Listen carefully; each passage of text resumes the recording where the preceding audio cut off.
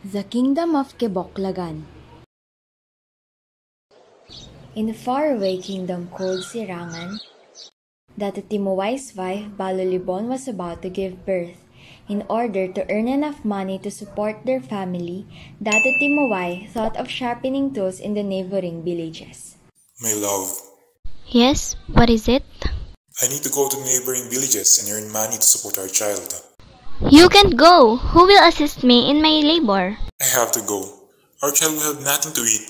I promise I will come back as soon as I can. Oh, okay. If you insist, be safe out there. During their journey, they met Dewata Pegderama, the goddess of wind, lightning, and thunder, who invited them into her abode, but they declined. Good evening, gentlemen. You must be tired. May I offer you my humble abode as a refuge? I appreciate the gesture, but I will have to refuse.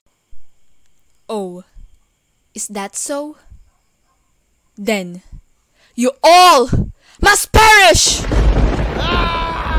The broken boat returned to Sirangan, informing Balolibon of her husband's death, which made her cry copiously. She then gave birth to a healthy young male and named him Taake. At the same time, Sakabandar's wife also gave birth to a boy and named him Tomitib. Taake quickly grew up. At 7 months, he cried loudly and asked about his father, which made him happy that he wasn't killed by anyone. He then went fishing with his father's hook and line, which he inherited. Using his magic, he got a lot of fish, making him famous.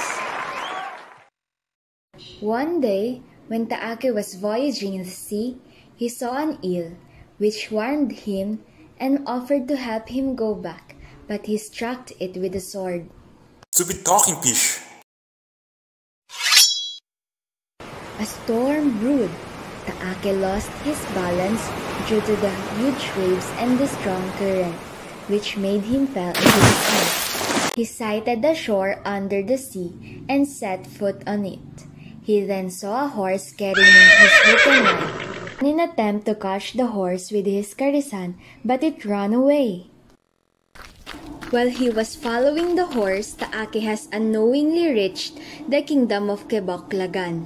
To his surprise, Taake saw a tower, which he climbed using the ladder with golden rungs. At the top of the tower, he spotted an almost naked girl, the Lady of Pintawan. She invited him and offered him mamak. Oh no! Who are you? Oh no, I'm sorry. I didn't mean to see you like that. Oh, don't worry. It's okay. Do you want some mamak? Yeah, sure. Okay, just wait. I'll go get some.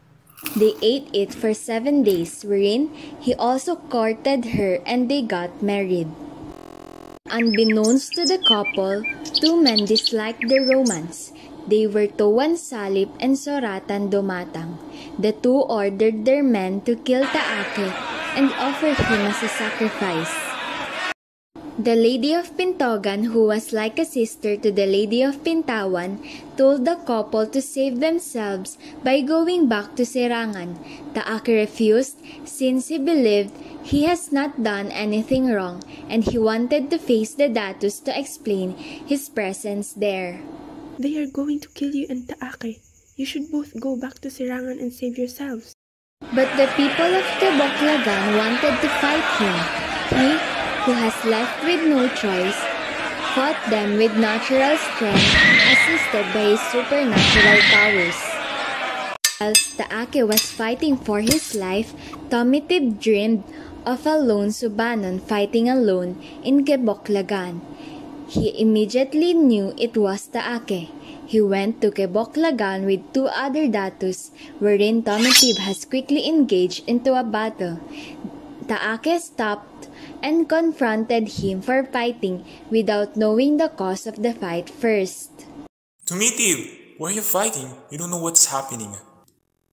Sa Ulagya Maola, Dato of Keboklagan and Lady of Pintawan's brother, arrived and witnessed the conflict. He remembered his promise that whoever climbed the ladder of Caris, the ladder with rungs of golden blades, shall marry his sister.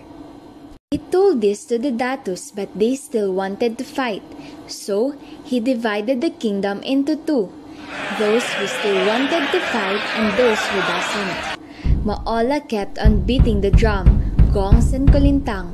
They continued the fight until everyone died and the Sirangan Datus went to other kingdoms to fight further. The happenings prompted the god Asog to go down to the world of sinners, the earth, and ordered Taake to stop fighting and return to Sirangan. He urged them to hold a buklog, where each of them would be given a partner in life. Then Asog used his fan to bring the dead back to life.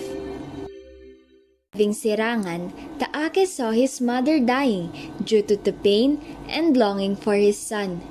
Oh my son Taake, I missed you so much.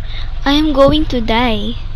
It took one kiss from Taake to make his mother wake up, and the whole kingdom of Sirangan came back to life. Everyone held a buklog and invited the Datus from the different kingdoms to celebrate.